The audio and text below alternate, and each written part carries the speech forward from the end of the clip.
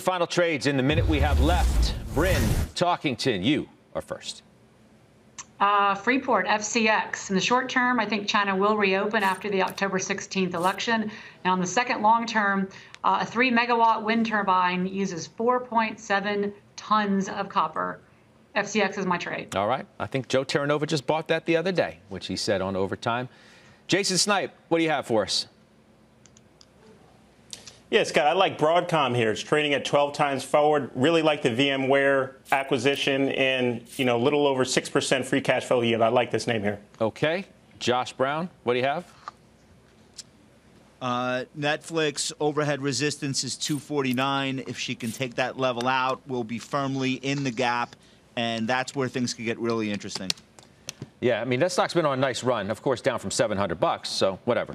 Steve Weiss, the man who tweets about himself. Yeah.